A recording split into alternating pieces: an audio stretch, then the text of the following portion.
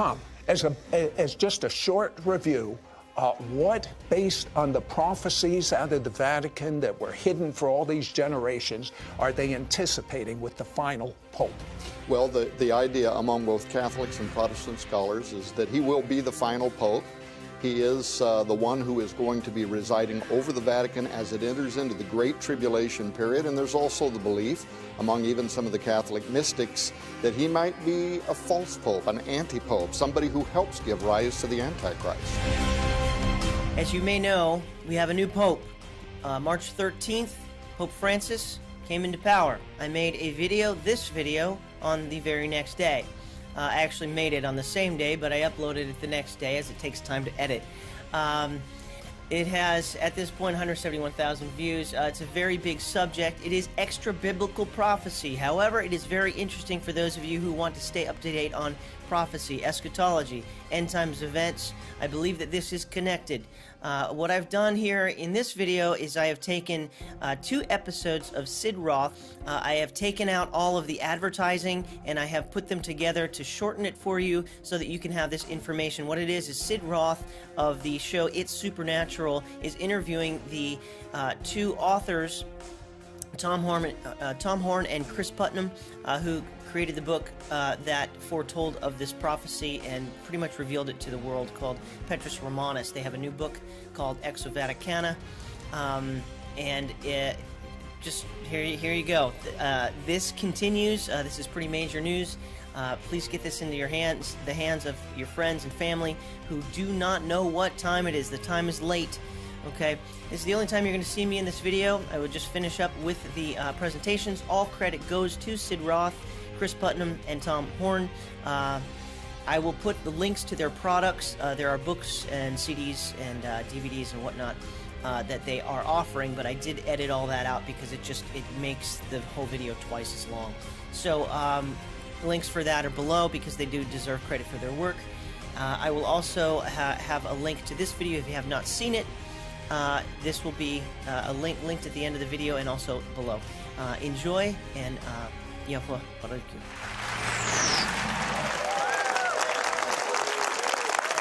Oh, welcome to my world, where it's naturally supernatural.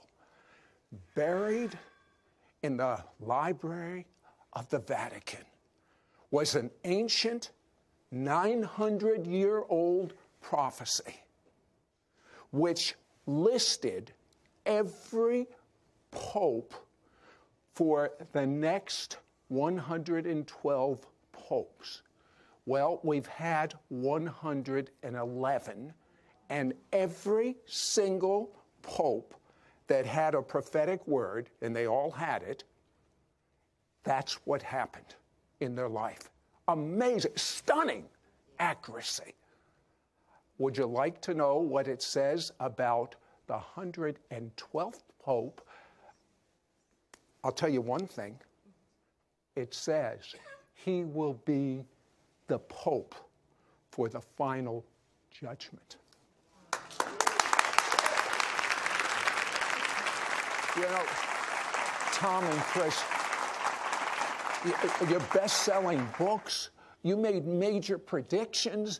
I mean, you guys like to live a little dangerously. I mean, you went all out on the limb, and you stated, you predicted that in March of 2012, the Pope would resign for health reasons, and let's be candid, they missed it. Did you? Well, at first, actually, we thought we might have. Now we learned that, in fact, we did not. We made a prediction that Benedict would retire in either March or April of 2012, citing health reasons. When that date came and went and no activity had transpired, we moved to the second part in our prediction, which we also made in 2012, that at a minimum he would retire before the end of 2013. Now we've learned, by the way, from the editor of the El Observatorio Romano, which is the Vatican's owned official media outlet, that in fact Pope Benedict officially resigned at the end of March 2012 privately to a handful of cardinals who held it in a strict reserve, in a confidence. It couldn't be told even to other cardinals This happened last year. He made it official in 2013, so in a very supernatural, dramatic way, we were actually right in both instances. But speaking about being right, I am fascinated about this 900-year-old prophecy from this Saint Malachi. Tell me about these prophecies. Well, the prophecy of the popes was allegedly given to Saint Malachi Morgare, an Irish saint, in 1139 A.D. Now, the way that this story is told, Malachi made a pilgrimage to Rome to see the Pope, and right outside of the city of Rome, he had a vision of all the popes up until the tribulation period. So he wrote down a series of short Latin phrases for 112 popes, except the last one, which is quite a bit more detailed. The last prophecy, the prophecy for the very next pope, says, "In the extreme persecution of the Holy Roman Church, there will sit Peter the Roman, who will nurse the sheep in many tribulations. When they are finished, the city of Seven Hills will be destroyed, and the dreadful judge will judge his people." Now, I've gotten to know the two of you, and you are such, Chris, a theologian, so after truth. You've analyzed all of these prophecies for all 112 popes. Tell me pull one out about one pope that you felt was amazing. But even beyond that, were they all on the money or not? Well, Sid, I'll tell you, when I began to investigate this prophecy, I was not predisposed to believe it. I'm not a Catholic, I'm a Protestant, but I wanted to take a critical, skeptical kind of look at it. Now, some of them seem a little vague to me. Some of them seem to speak to the coat of arms of a pope or events during his papacy. But the ones that are accurate, the ones that make kind of a risky prediction, are so accurate that I really could not dismiss it. And I think it does beg us to take it seriously. For instance, there was one prophecy in particular that grabbed my attention. This was for Benedict XV. Now, he was pope from 1914 to 1922, and the Latin phrase was religio depopulata. Now, that means religion depopulated in English. So what happened between 1914 and 1922? We had World War I, which is devastating to Europe, devastating to the Catholic Church. But to add insult to injury, you had the Bolshevik Revolution in Russia, where 200 million people left the church to join the Communist Party. Those that didn't leave, Lenin targeted them specifically to eliminate them. So religion was depopulated probably more than any other period in history up until that time. And this prophecy nailed it. Now, why do you say that this will be the last pope? It's the last one on Malachi's list. And I just cited the prediction for this pope. It says, in the extreme persecution, the tribulation, the dreadful judge will judge the people. So it really does sound like the end times. And it matches the book of Revelation in some pretty compelling ways in chapter 17, which also speaks of a seven-hilled city. I'm going to tell you something. At first, when I heard about this, I didn't want to touch it with a 10-foot pole. But after talking to them on the phone, looking at their research, understanding their brilliance in their respective fields, I feel that what you're about ready to hear will change your paradigm for end times forever. For instance, they investigated secret files from the Vatican that shows that the Vatican has been in communication and been researching aliens from other planets that strongly affect your whole understanding of the last days. We'll be right back after this word. You know, the Bible warns about great delusion because people won't have a love for the truth. They're going to accept lies in the last days. And I believe that what you're about to hear will totally change your paradigm on the end times. Now, Tom, I believe you were hand-picked by God for doing your part of the research team of the last days. Now, shortly after you became a believer, you died. Tell me about it. Yes, I did. I had been seeking God. I was a young believer. I went home one night. I climbed into bed. The next thing I know, I'm standing in front of a brilliant white light. Somehow I know that I'm in front of the Lord. And he's told me, he's told me some things, and now he's telling me I'm not going to remember, but it's time for me to return. The next thing I know, I'm falling from the heavens. I land on the bed in my bedroom. I sat up real fast. I breathed in very deeply, like that, and I find my wife sitting beside me. She's bawling her eyes out. Long story short is she had woke up in the middle of the night, found me dead, did various things to, verify to herself that I was dead. Now, I started asking questions. Why would the Lord have showed me something and then told me that I wasn't going to remember what it was? That confused me. I happened to be reading through the Bible at that time, and was in Job 33. First time I was ever reading through the Bible in my life, and I'm praying, Lord, why would you show me something and then tell me I'm not going to remember what it was? When all of a sudden, off the pages from the 33rd chapter of the book of Job, I read these words: in the nighttime, in deep sleep, in slumbering upon the bed, then God seals the instructions of the righteous within them to hide pride from man. Now, Tom found, after 25 years of being an Assembly of God pastor, a family secret. Tell me about that. Yes, well, I actually remember the first event when I was a kid, waking up in the middle of the night, my sister screaming, terrified.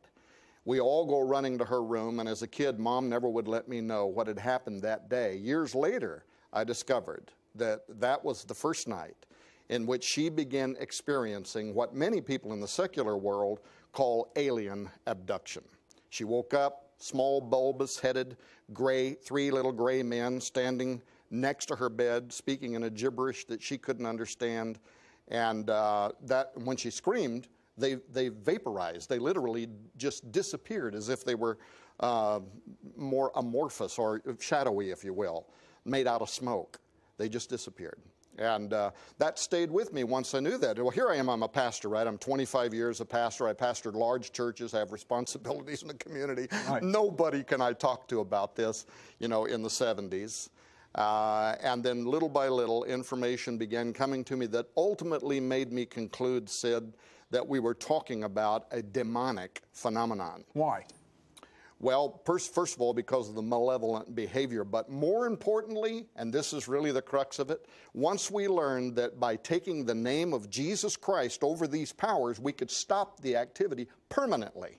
And from the day that my sister gave her life to the Lord, that activity stopped in its tracks, and that illustrated to this old preacher, we were talking here about demons, not aliens from another world. Okay, Chris, you are an evangelical. You're a theologian. You've been trained in these areas. You specialized in grad school on Catholic and Protestant reformers. And God really prepared you also for this project. Tell me about, because you have prophetic dreams. Tell me about one. Well, Sid, I got radically saved, and I had been into a lot of this weird stuff in my past, and the Lord completely changed my thinking. And, as my values changed and I started to get into God's Word, He did give me a dream. He gave me a vision that He was going to use me to minister in areas that most Christians are afraid to talk about. And between the two of them, you can see why God put a perfect research team together. But now, the question that I have, what have you uncovered from records in the Vatican about aliens? I mean, it blows my mind that they're even researching such a subject as this. Well, the records in the Vatican go back centuries. Actually, I wrote 2 chapters of history concerning the Vatican's interest in extraterrestrials. They have a whole theology developed around what they call the principle of plenitude, meaning anything that God could do, He would do. So they consider the existence of aliens an inevitable consequence of God's omnipotence. Now, you've actually researched with Vatican astronomers. What do they tell you? Yeah, it's extraordinary. We even had the opportunity to go to Mount Graham in Arizona, which is where their Vatican Astronomical Technology Telescope, called that, where it's at, where the Vatican's astronomers study the deep space. And in the course of doing that, getting permission through the Arizona State University to go there to meet with their astronomers, the Jesuits who are there, We also got access to top astronomers that work in Rome, including an astronomer by the name of Guy Cosmonago. He's one of the top astronomers for the Vatican. What was the major thing you got from that interview with him? Oh, well, two major things. One, he says without apology that very soon the nations of the world are going to look to the aliens for their salvation. Now, when you make a comment like that... Did you just hear what he said? Does that show you how fast things are moving and how we're really in the last of the last days? And then, of course, you want to get behind that, right? You want to find out where are they coming from. So he agreed to be interviewed 5 times from Rome, and then gave us documents which are not available to the public that outline what much of the inner thinking of the highest level theologians and astronomers at the Vatican believe now, including the idea that Jesus might be the son of a star child. Now, when we ask him what is a star child, right, they're talking about an alien intelligence from another world, and that the birth of Jesus Christ, the virgin birth, was in fact comparable to an abduction scenario in which these aliens used the Virgin Mary to create Jesus. And this is one of the ways in which they're combining the idea that we are soon to be visited by an alien savior from another world. Hold that thought. Wait till you find out about the Vatican astronomer saying he's operating with Project Lucifer.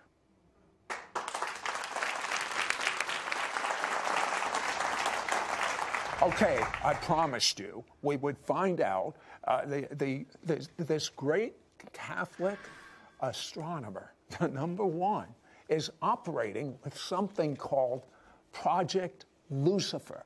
What is that? Well, up on top of Mount Graham in Arizona, there's an observatory complex that consists of 3 very high-powered telescopes. One is the Vatican Advanced Technology Telescope. There's a radio telescope, and then there's one called the Large Binocular Telescope.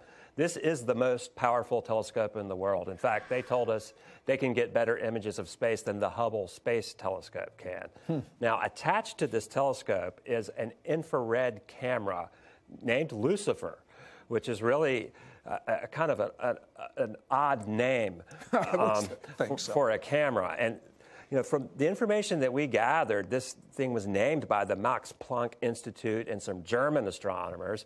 But the Vatican is part of this conglomerate up there, and they're all working together. Now, what this instrument's used for is astrobiology, for looking for exoplanets, looking for other worlds. And the infrared spectrum is also very useful for seeing things that can't be seen with the naked eye. And many UFO researchers have noted that you can see a lot of ships and entities that you normally can't see.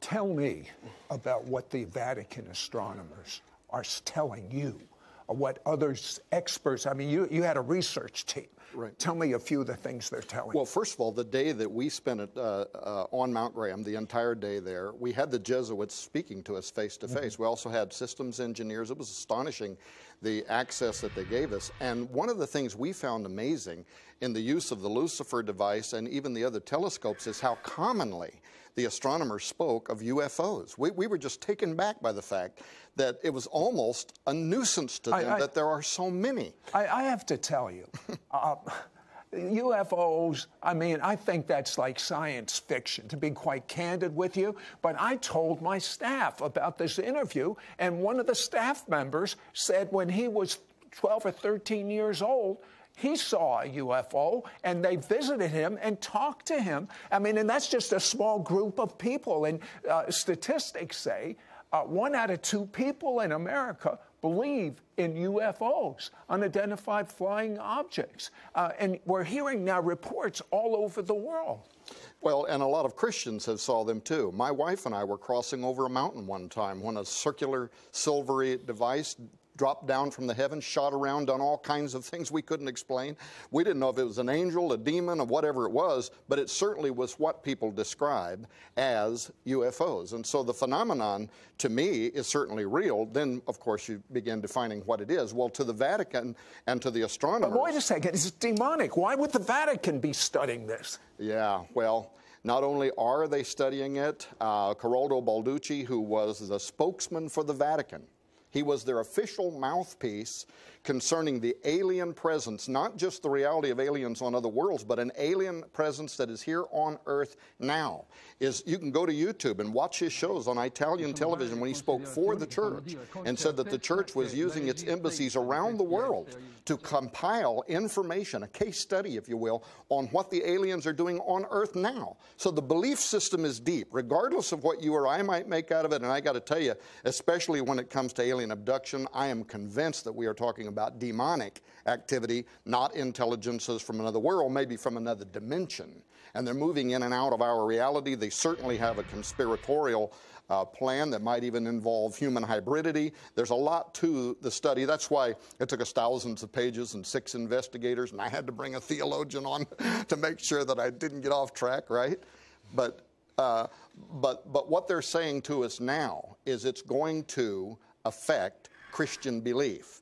There is a professor for the Pope's University in Rome, and he is a very highly respected intellectual. His last name is Tanzaniti, and he has written a paper now in which he is saying that very soon, not right in the beginning, we won't have to deny our Christian faith in the beginning. But there is information coming from another world, and once it is confirmed, it is going to require a rereading of the gospel as we know it. And that's the kind of information that we are receiving from the highest levels of Vatican intelligentsia.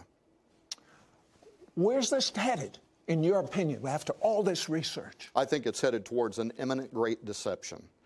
I think they either know something or they suspect something, and that's why they're preparing the Catholic faithful. And, of course, the Vatican has reached beyond Catholics, but they're trying to prepare the world. Let me tell you something. This is information that you must digest in light of the Scriptures. But the most important thing is not what we're talking about. The most important thing is that you know God. Whether he comes in 1 minute or whether he comes in 20 years, you must know him for yourself. Religion is good if it helps you know God. But if it's an end in itself, it means nothing. The only way you can know God is step 1. He's already done everything he's ever going to do for you. His Messiah was sent to earth to die, the Son of the living God, and rise from the dead. And all of your sins and all of your diseases were put upon him. And by his wounds you were healed. Make Jesus your Lord with your mouth. You don't need a formal prayer. You say, Jesus, I make you my Lord. Live inside of me. Forgive me for all of my sins. And this is what the Bible says. You say it's too good. I agree. It is too good. Take the goodness of God. Taste and see that the Lord is good. He's good.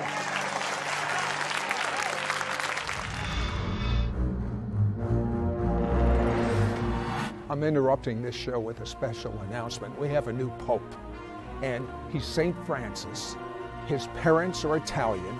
According to the Malachi prophecy, the last Pope would be Roman. Also, he's the first Jesuit Pope, and next week you'll find out how the Jesuits are involved in the last days.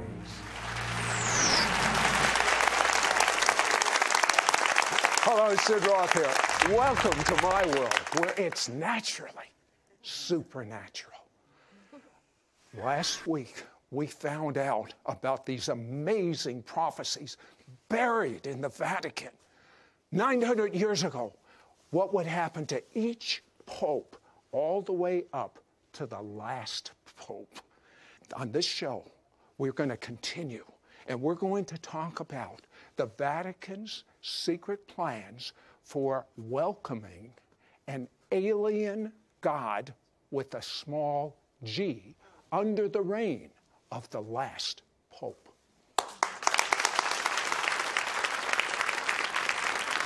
Well, last week we talked about the Saint Malachi. And Chris, I have to ask you, does the Pope know about these prophecies? Do the cardinals know about these prophecies? What do they think of them? Well, Sid, there's actually a lot of evidence that they do take it very seriously. In fact, Pope Pius XII, who was the Pope during World War II, he actually produced a documentary film about himself, and the title of the film is the Malachi motto for his papacy, Angelic Shepherd. He actually titled the film after the Malachi prophecy's prediction for him. So he not only endorsed it, he claimed it. Okay, Tom, as just a short review, what, based on the prophecies out of the Vatican that were hidden for all these generations, are they anticipating with the final pope? Well, the idea among both Catholics and Protestant scholars is that he will be the final pope. He is the one who is going to be residing over the Vatican as it enters into the Great Tribulation period. And there's also the belief among even some of the Catholic mystics that he might be a false pope, an anti-pope, somebody who helps give rise to the Antichrist. Let me tell you something. Judaism, Christianity, and other religions have focused on the year 2012. You know, remember the Mayan prediction, the end of the world in 2012? So everyone's discounted all of that, but that's not exactly what the prediction said. What did it say? In the conferences where I spoke last year, I kept telling people, don't say it's the end of the world. That's not what the Maya said. That's not what the Aztecs said. That's not what the Cherokee Indians said, all of whose calendar rolled over at the end of 2012. What was it that they were saying? They were saying 2012 was the end of an era, and 2013 marks a new dispensation. Now, the Maya said some things that were very interesting. They said it would be marked by the emergence of two great male figures who would emerge upon the earth. They sound very much like they're talking about the false prophet and the Antichrist.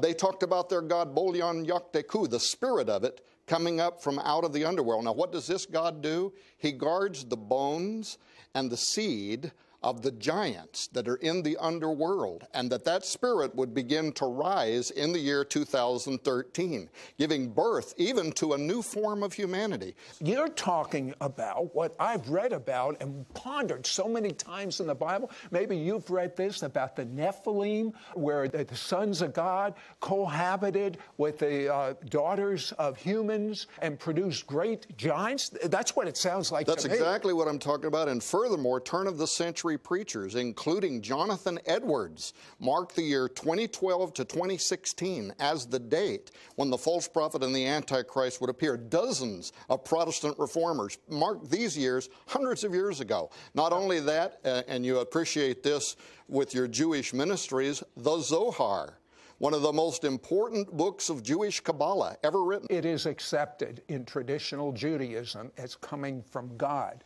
It's not all from God, I can tell you as a fact, but it's an interesting situation that it talks about. In a section of the Zohar called Signs Heralding Mashiach, the Coming of the Messiah, they marked the year 5773, which in the Jewish calendar began in September 2012 and comes through into this year, 2013, and said that was the time. In fact, much of the prophecy sounds almost identical to the prophecy of the popes. It is a time that will lead to the destruction of Rome, and more importantly, they said, at that time, Messiah will begin making himself known to the nations of the world. This 700 years ago prophesied that between 2012 to 2013, the emergence of the Messiah would appear on earth, almost an identical parallel to cultures around the world that for thousands of years saw these dates specifically as the time when the end times would begin. Speaking of end times, many of you are familiar with the apparitions of Mary and Fatima and people going there and being healed, but it's not exactly the way we've been told, is it, Chris? No, it's not. What would happen if there was a massive UFO sighting? Well, what happened in Fatima, Portugal in 1917 was really just that, in my opinion.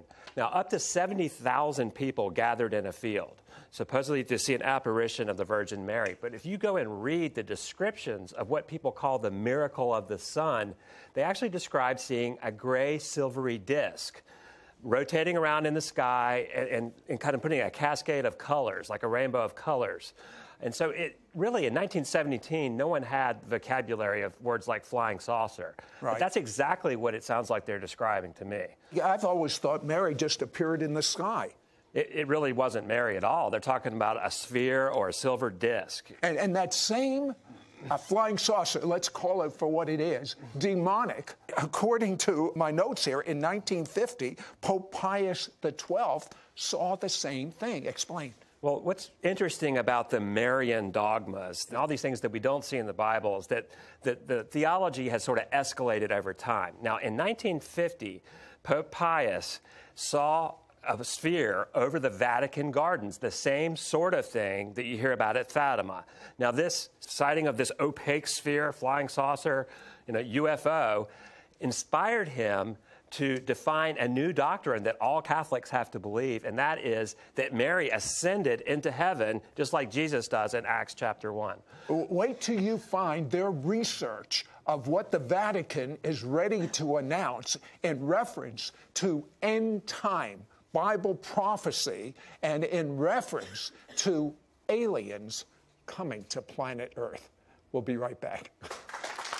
As far as I'm concerned, I'm being blown out of the water, and a lot of my end time thinking is the whole paradigm is changing in light of the Bible prophecy that you're bringing to us. Tell me about the Vatican Conference of a gathering of scientists to discuss extraterrestrial activity. Certainly. In 2009, the Vatican sponsored an astrobiology conference. And that means? That is the study of life in space. Now, what makes that interesting is that we don't really know of any life in space, yet our universities have programs where you can study this. They had the top secular scientists in the world come to Rome for this conference in 2009. We're talking about, atheists, secular scientists, and the sort of topics that they're covering, things like shadow life, exoplanets. What's an exoplanet? An exoplanet is a planet that's outside of our solar system. Okay. So you have the top scientists in the world gathering in Rome for the Pontifical Academy of Sciences, an audience for the Pope to study life in space. Speaking of studying life in space, how about life on Earth?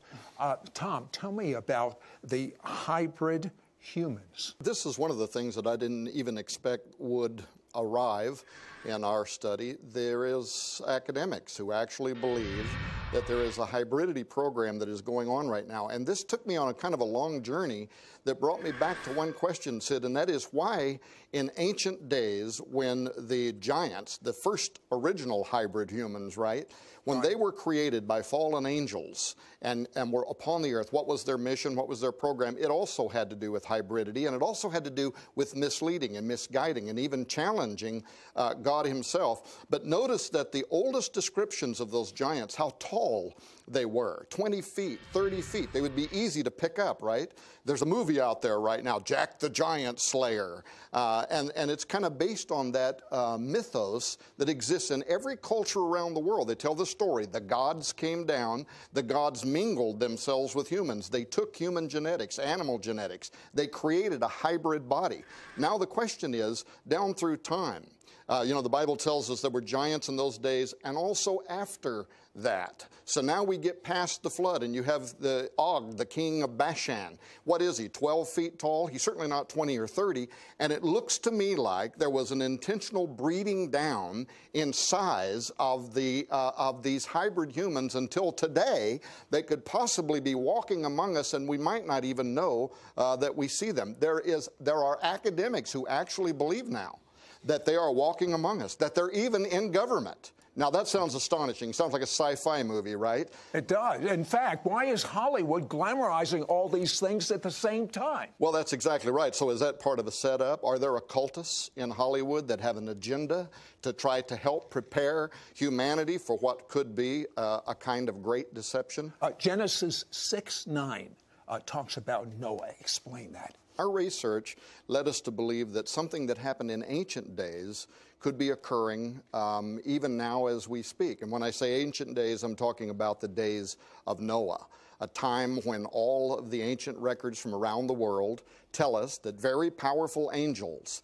came down and they mingled with humans and with animals. The best record is the Bible. The Nephilim is what he's talking about. Go ahead. Absolutely, the Nephilim. And it was a period of time in which only Noah, and therefore by extension his children, were found, according to the Old Testament, perfect. When you study why the great flood came, the Scripture makes it very clear that it happened because all flesh, both man and beast, had been corrupted. So something was happening in ancient days that had to do with the genetic degradation of God's creation. What does it mean when it says in the Torah about Noah that he was perfect? Yes, this is the Hebrew word temyem.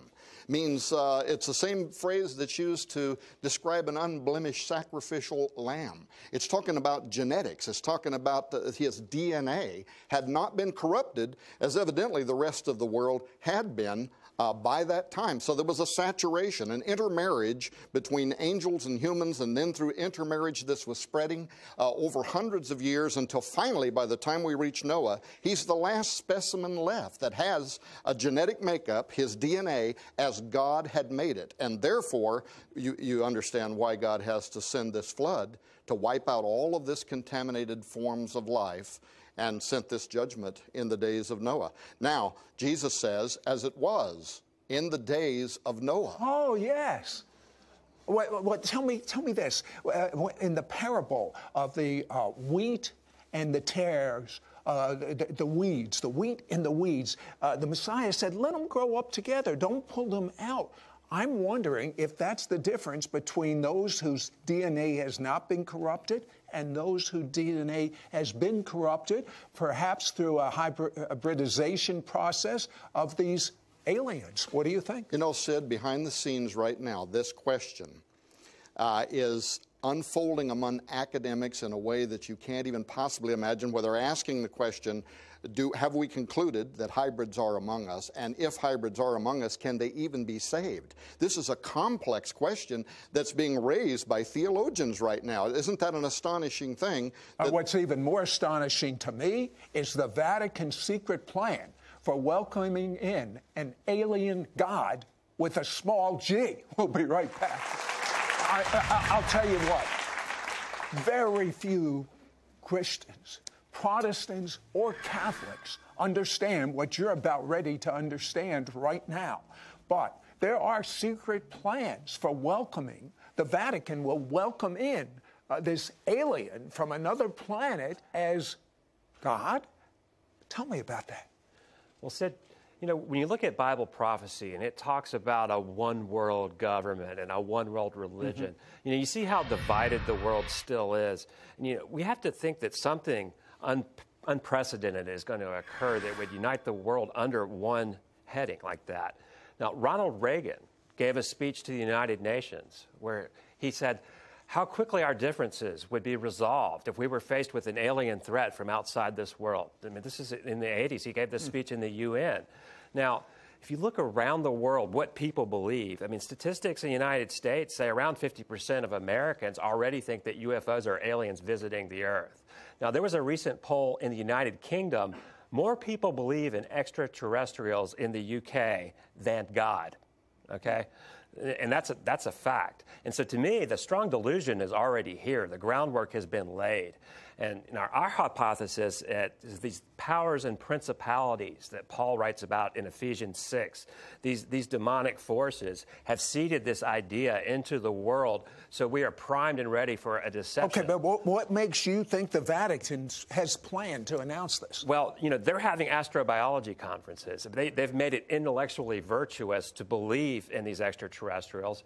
Their writings coming out of their theologians have pretty much made the argument that if you don't believe in extraterrestrials, then that is actually the heresy. You talk about that the Vatican is going to reevaluate their position on basic Christianity? What do you mean by that? Well, their theologians have written that they think that these entities will be evangelizing us, that they think the chances are that they're not fallen and we are, so that we would have to modify our beliefs according to their revelation. So are they talking about setting up teams to evangelize humans and aliens? Is that what you're really talking about? Well, if you get on the internet right now, you'll find and baptize them? Hundreds of articles from the Vatican astronomers talking about baptizing extraterrestrials. 100 years ago, our top wonderful theologians had predictions based on their study of Scripture. Tell me about Hawkins Pember that wrote about the days of Noah 100 years ago. George Hawkins Pember was writing in the 19th century, and he found parallels between what he saw in the days of Noah and his age. And, you know, he pulled out 7 parallels, and there were things like the church marrying itself to the world. Well, and I went through his list and then compared it to where we are now. Now, everything that he saw in the 19th century has just, you know, exponentially grown. I mean, you look at like the church married to the world. Now we have mainline denominations ordaining homosexual clergy and putting them up as their leadership. But they saw this 100 years ago. It was coming. He did, and the 7th thing on his list was actually the appearance of these entities, and he called them from the prince of the power of the air, which is what Paul calls Satan in Ephesians chapter 2. Now, the demonic realm in the New Testament worldview was the atmosphere above the earth. Now, tell me a couple other points that he saw. Well, Pember saw a vast population increase, for one. Now, our population has grown by leaps and bounds since something he couldn't even imagine. He saw a confusion of gender roles. He was talking about it in the 19th century. Does that sound familiar to you? It sounds familiar to me. I don't think he would even have any, you know, inkling of how far that's gone now. I mean, now we have transsexuals, we have, you know, homosexual marriages. What did he say about holiness? He saw that there was an emphasis on God being benevolent to the extent that they denied his holiness. Now, I think that we see this in this idea of pluralism, which is so popular in our culture, where all religions point to the same God. And this is a really acceptable notion in today's society. Like, to talk about hell or eternal punishment or the exclusivity of our Messiah, Yeshua, is the thing that most people don't tolerate. But you see, all these things the Bible says is black and white. They've got to be watered down for there to be a one-world religion, for people to welcome in an Antichrist. I mean, what a setup. Even, well, one of the things that he prophesied that you just brought up is a lack of holiness, a lack in belief that there is a hell, a lack in belief that there's even a devil. And, you know, some of these things are surfacing right now. Absolutely. I mean, I even quoted some of the Catholic theologians at Notre Dame who deny that Satan is a real personal power. I mean, they just see him as some sort of abstraction or metaphor for evil. I want you to tell me the strongest thing in all of your research, and you've done, both of you have done extensive research. I want each of you to tell me the strongest thing you found in your research. Well, as I'm listening right now to you and Chris talking, the strongest thing that's in my mind is what Vatican experts have told us. When Father Malachi Martin was asked, why do they have a presence on Mount Graham? And one of the things we haven't had time to talk about is Mount Graham is sacred to the Apache. It is a stargate through which they've, for centuries, have seen creatures that come, that move back and forth. Now, this is right in Arizona. This is in Arizona. And in fact, their creation mythos is that a disc came down and a bearded guy in the disc, who was the father of creation, was what established Mount Graham as a holy mountain. Well, anyway, when Malachi Martin was asked, why is the Vatican on Mount Graham? What are they doing up there? He said that they're using their telescope to watch something. And when he was pressed on the question, he said it's because at the highest levels of the Vatican governance, they know what is approaching the earth, and it will be of the utmost importance in coming years. They're literally watching something with the Lucifer device that is approaching planet Earth now. And what do you believe they're looking for? I think that they could should be deceived. I think they're watching something and they think it's one thing, and I think it's something else. Lucifer, I think it's Satan. I think Jesus said, I beheld Satan as lightning falling from heaven. He has to do with the power of the air. And of course, you know, when Pope Benedict stepped down not long ago, twice lightning struck the top of the St. Peter's Basilica. And this goes back to their belief system. In Romanism, the belief was that the God would tell you when somebody should step down and when a new king should be elected. It was called augurism, and it's where we take the word inaugural or inauguralism for the placement of a new king. I'll tell you what, as the kids say, you're blowing my mind, but you've got to make Jesus your Lord. Believe he forgave you of your sins. Believe he's your Lord. Welcome him inside now.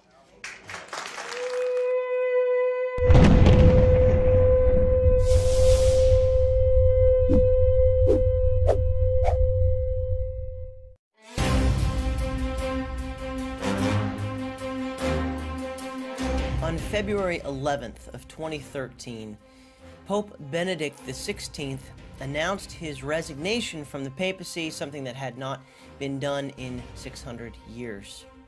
Popes always die in office.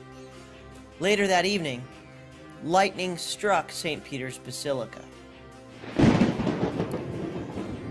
It would not be until February 28th that Pope Benedict XVI would step down, his final day as Pope. For 13 days, the papacy was empty, without a pope. The conclave met early this week. On the 12th, black smoke appeared out of the chimney, signifying that there was not a decision reached by the cardinals, by the conclave. And but on the 13th, March 13th, 2013, white smoke appeared out of the chimney, signifying that a pope had been selected.